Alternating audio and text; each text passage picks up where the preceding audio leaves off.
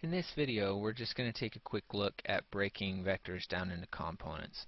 As I mentioned in class, this is the big secret of physics, that if you can do this, that it will greatly simplify what you're able to do for the rest of the year. You don't have to use the law of cosines or anything weird like that that you may have learned in your pre-calc class. So what we're trying to do is we're trying to take this vector and we're trying to break it up into what we call the x and y components. Now you guys noticed in your lab that was one of the things that we learned, that if you break it up into x's and y's and add them together in the end, you get the same result as if you go ahead and add every single vector together. So that's what we're going to do. We're going to break it up so that we have an x piece and so that we have a y piece. Okay. Now it should be fairly obvious to you now that this is a right triangle. And since it's a right triangle, then we can use trig to find the length of these other two sides. Okay? So let's start off with the x component. Okay? We're just going to call this vector A. Okay? So we're going to start off with the x component, which is right here. And so using trig, I have the hypotenuse and I want the adjacent side. So remembering our secret word from trig, so ka toa, suck your toe, okay, then we can find with the adjacent and the hypotenuse, that's cosine. So the cosine of 43 is equal to the adjacent over the hypotenuse. And so if I type that into my calculator, then we will get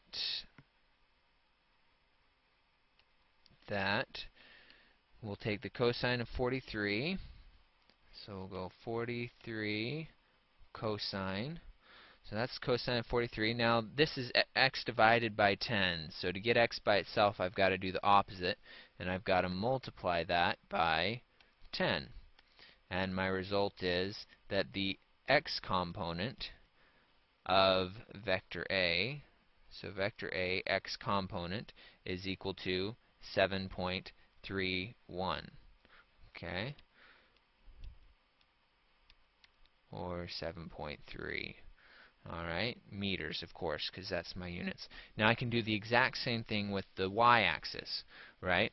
And so to do the y-axis, I'm going to need to use sine. So the sine of 43 is equal to the y component divided by 10, opposite over hypotenuse. So again, I'm going to take the sine of 43, multiply it by 10, and that will give me the answer.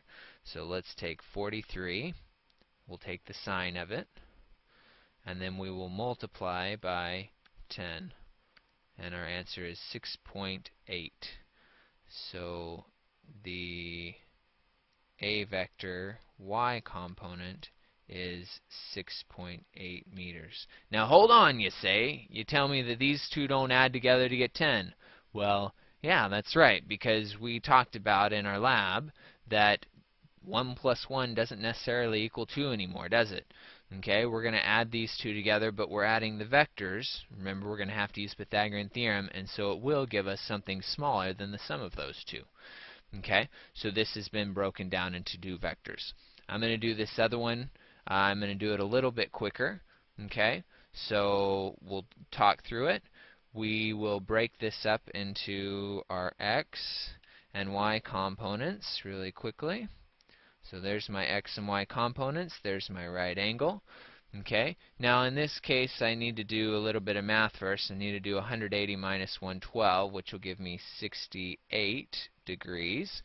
Okay, so now that I have this being 68 degrees, I should be able to do my trig to get the x and y components. Let's start with the x component. That's adjacent over hypotenuse. So the cosine of 68 equals the adjacent over the hypotenuse. When I do that on my calculator, I'll do 68 cosine. So there's cosine of 68, and I'll multiply by 13. And so I've got 4.9. So this will be vector B. So vector B, the x component is 4.9 meters per second, And then let's go ahead and do the y. And I'm actually going to go ahead and change for that one. So let's do the y. And so for that I need the sine of 68, which is equal to y over 13, right? Opposite over hypotenuse. And so when I do that in my calculator, I will do 68, take the sine, multiply by 13, because that's y divided by 13, and I get 12.1. So b in the y direction is 12.1 meters per second. So hopefully that was helpful in helping you figure out exactly how to break it up into components.